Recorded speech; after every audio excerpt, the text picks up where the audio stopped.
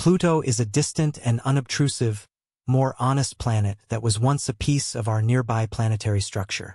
At any rate, advancing disturbing statements by leading astrophysicists Neil deGrasse Tyson and Michio Kaku have brought Pluto back into the spotlight. They suggested that this far-off world is on a potential collision course with Neptune. But how could this be possible? Furthermore, what might be the outcomes of such an enormous event? Are we seeing a confusing, gigantic caprice, or is there something else to this oncoming perpetual disaster? Join us as we take a look at the possible results of a Pluto-Neptune impact. Pluto, a former planet that was renamed as a dwarf planet, remains a subject of interest in studies of the vast universe, as indicated by ongoing speculations by leading experts. Pluto's orbit is dangerously close to Neptune's. Astrophysicists Neil deGrasse Tyson and Michio Kaku are both raising alarms about a possible hazardous incident between these two planets, which could pose an immense threat to Earth. But how is such an event even possible?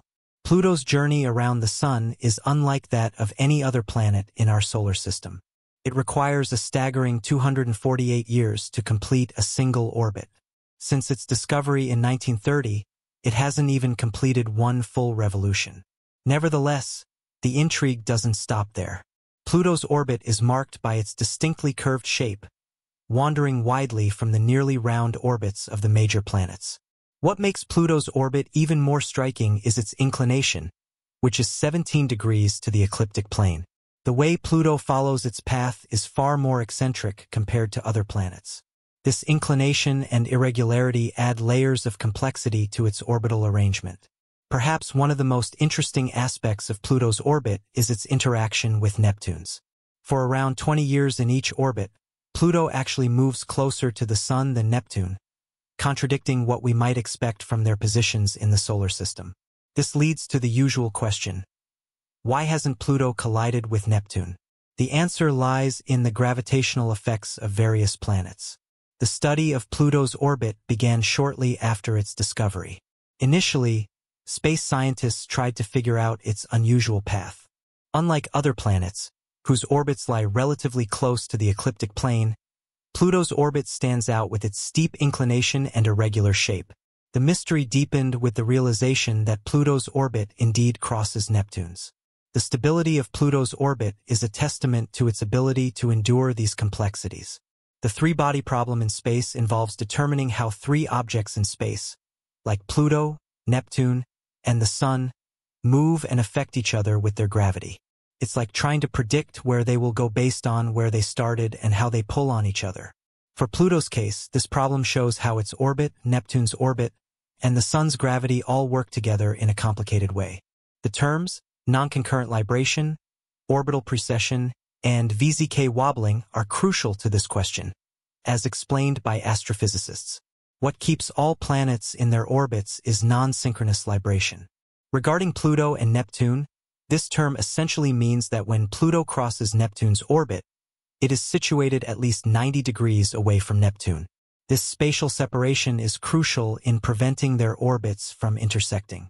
Orbital precession, on the other hand, refers to the vertical movement of a body in its orbit. For Pluto, this means that when it comes closest to Neptune or any other giant planet, it is situated far above their orbital plane, adding an extra layer of security from potential crashes. Another key factor in this situation is the VZK wobbling, named after three researchers, Zell and Kai, who studied how objects move in space. It involves how three space objects, like Pluto, Neptune, and the Sun, pull on each other with their gravity. This pulling affects how they move. In Pluto's case, the VZK wobbling helps us understand why its orbit near the Sun is so unpredictable. Despite Pluto's orbit seeming erratic, this wobbling helps keep it moving smoothly over extended periods. The VZK wobbling shows that, even though things in space appear wild and unpredictable, patterns and rules maintain some control. These forces help stabilize Pluto's orbit, ensuring that it doesn't collide with Neptune or drift off course. This three-body problem is crucial to understanding how these orbits change due to the way space objects pull on each other. Studying this helps us learn more about Pluto, our solar system, and even distant worlds and their stars. Numerical simulations in the late 1980s revealed that, Despite the stabilizing properties, Pluto's orbit is indeed irregular, with small deviations in initial conditions leading to huge differences over many years. However, these characteristics of Pluto's orbit have been found to maintain stability over incredibly long time spans. In fact, looking at the disturbances from later computerized models has helped us understand how the giant planets, like Neptune, Jupiter, and Saturn, affect Pluto's orbit around the Sun. Neptune has a unique relationship with Pluto, where for every 2 orbits Pluto makes around the Sun, Neptune completes 3. This relationship helps keep Pluto's orbit stable. However, Neptune isn't alone in this. Jupiter's gravity also plays a significant role in stabilizing Pluto's orbit, and Saturn contributes as well. These studies show that Jupiter's immense gravity is powerful enough to ensure Pluto stays on a steady path for a long time, possibly even for an extended period. So perhaps Neptune, Jupiter, and Saturn are working together to ensure Pluto continues to move safely through space without running into trouble. These idiosyncrasies are essential for keeping everything in place. Without these factors, the solar system as we know it would be a much harsher place. Bodies like Pluto could collide with others or be ejected from their stable orbits, triggering a chain reaction with other celestial bodies. For Pluto, especially with discussions about it possibly crashing into Neptune in the future, understanding its orbit is crucial. This gives a clearer picture of the dynamic nature of the nearby solar system. The case of Pluto shows how even the most seemingly unstable orbits can reach a state of harmony through the complex interplay of gravitational forces and orbital mechanics. It also highlights the importance of constant observation and study of these characteristics to better understand our place in the universe. Exploring the depths of space often forces us to confront the unpredictable nature of celestial bodies. Moreover, Pluto's orbit is a perfect example of this unpredictability. The concept of orbital disorder, which refers to the fragile dependence of a celestial body's orbit on its initial conditions, is clearly demonstrated for Pluto. This means that even slight changes in the dwarf planet's position or speed can dramatically alter its long-term orbit.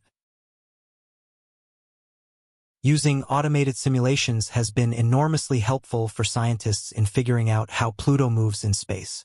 These simulations use complex mathematics to show how Pluto and other space objects, like Neptune, pull on each other. By tweaking small details in the simulations, space researchers can see how even tiny changes can make a huge difference in where Pluto ends up.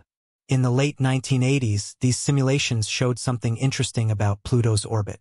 Despite having features like non-concurrent libration and orbital precession to keep it stable, its orbit can still be inconsistent and unusual. If you start with just a small difference in where Pluto is or how fast it's moving, its orbit could end up looking completely different after only a few years. Yet, despite this turmoil, Pluto's orbit remains stable over immense timescales, like billions of years. This means that Pluto's journey around the Sun has a sort of order to it, even though it appears chaotic at first. Predicting celestial movements, especially when they involve irregular orbits like Pluto's, is a huge challenge. The inherent irregularity of these systems means that long-term predictions are often filled with uncertainties. While numerical models provide excellent tools for understanding and predicting the future movements of celestial bodies, they also highlight the limitations of our predictive abilities.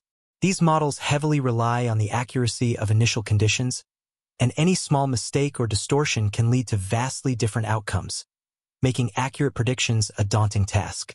Beyond the turbulent nature of planetary orbits, Pluto reminds us of the ever-changing and dynamic nature of the universe. While we've made significant progress in understanding space, Pluto's case serves as a reminder of how much our knowledge of the universe still remains limited. Grasping the gravitational effects of the giant planets on Pluto's orbit gives valuable insights into the broader dynamics of the solar system. It shows how the presence and position of each planet can significantly affect the stability and direction of other bodies within the system. So why are leading astrophysicists recently raising concerns about a potential collision between Pluto and Neptune? Despite all these complex forces working to prevent such an event from happening, Neil deGrasse Tyson, a prominent astrophysicist and a key figure in advancing cosmology, offers an intriguing perspective on the mysteries of our solar system, particularly the fascinating case of Pluto. Tyson, known for his role in renaming Pluto from a planet to a dwarf planet, offers insightful analysis on the evolving nature of celestial mechanics and the public's interest in the unexplored corners of space. Tyson's position on Pluto's renaming is based on the ever-growing understanding of our solar system. He views the renaming not as a diminishment but as a significant adjustment in line with our evolving comprehension of the various bodies orbiting our Sun. Tyson's approach to celestial mechanics is one of continuous learning and change. He sees the complexities of orbits like Pluto's as a sign of how much there is still to discover in space. The fascination with these questions keeps the study of space so captivating. However, despite Tyson's optimism, his thoughts on Pluto's potential crash with Neptune paint a different picture. His concerns about the fate of Pluto's orbit suggest that we may still have some mysteries to uncover. Will Pluto crash into Neptune?